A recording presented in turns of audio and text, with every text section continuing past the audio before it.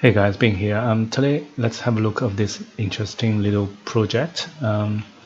It's basically a box with the interesting shape of roof. Okay, and this is ground floor, and this is upper floor. So let's do it. So first, create a project. And draw some wall, WA, and I'm going to use the 300 generic wall, rectangle, and the shape of the box, roughly, I guess this.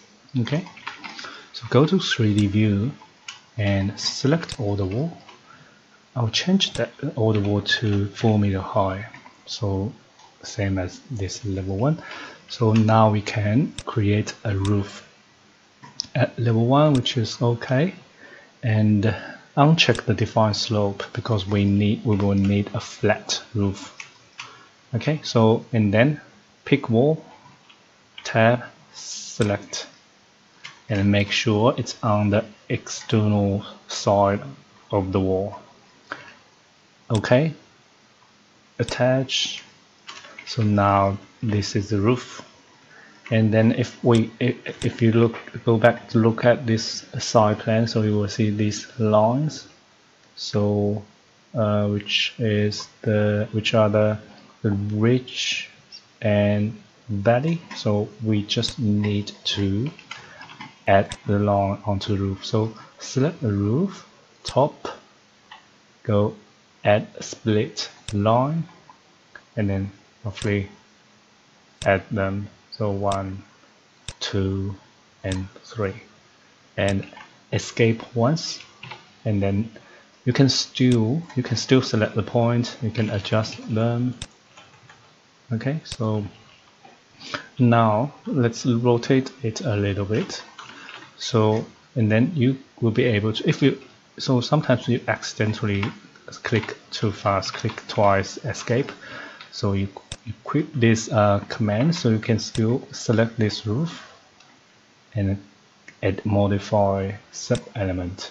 Okay, so now you can click on this edge. So for example, I'm going to raise this edge, so I'll raise this out. You can drag this up, for example 3.9 meter.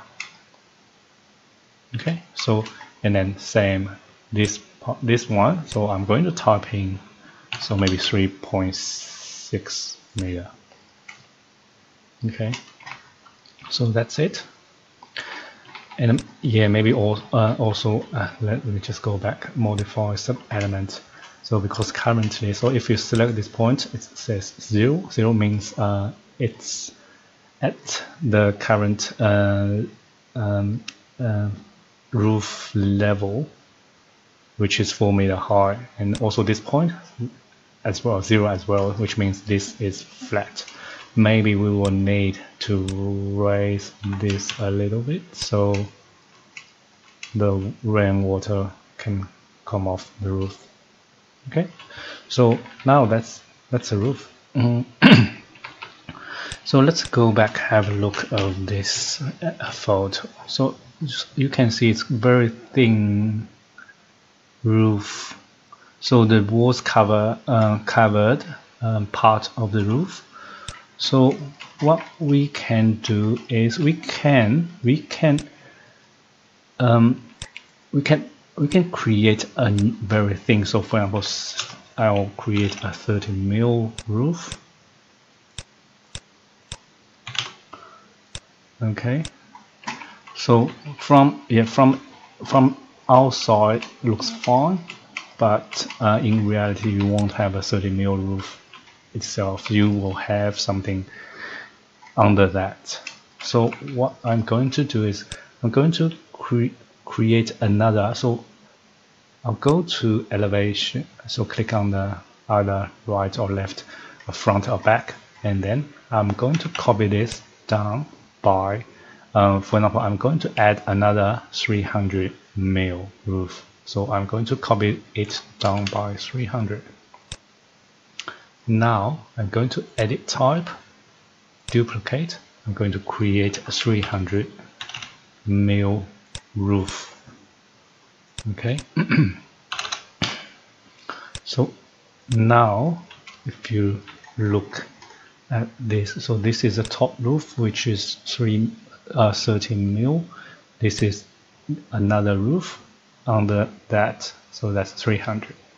I'll change to shade SD so you can see it. And also you can see this thing, so which means it's they are overlapping. And what I'm going to do is I'm going to show you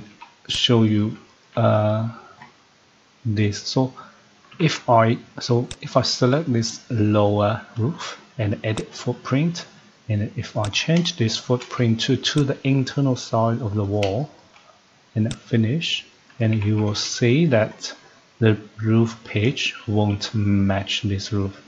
So I will need to manually adjust the roof. So this is not very efficient.